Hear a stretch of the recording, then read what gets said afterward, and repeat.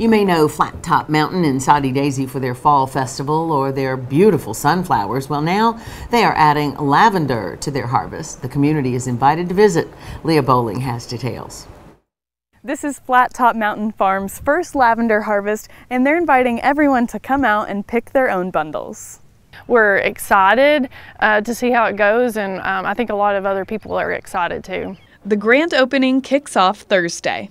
And we'll be open Thursday, Friday, Saturday, and Sunday, 10 to 4. And it'll be you pick lavender. We'll have some lavender already picked for sale, but that will be for the next 3 weeks. We're hoping to be able to be open for the next 3 weeks. Tara Byard with Flat Top Mountain Farm says when people visit, they'll be given scissors and cutting instructions. We'll also give them a ring to fit the bundle in, so they know how big of a bundle they're getting, and then they just bring it back up and take it home with them.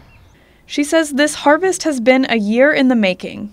And then last year we planted 600 lavender plants in the spring to have our lavender harvest this year.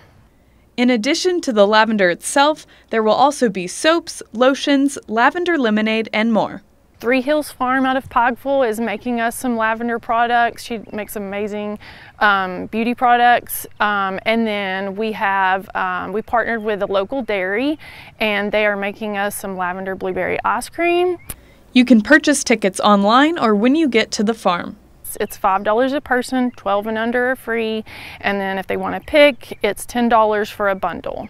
Byard says they're excited to share this sweet harvest with everyone. Because lavender is amazing, it smells amazing, it's very therapeutic, and just wanted to share that experience with people. Reporting at Flat Top Mountain Farm, I'm Leah Bowling, Local 3 News.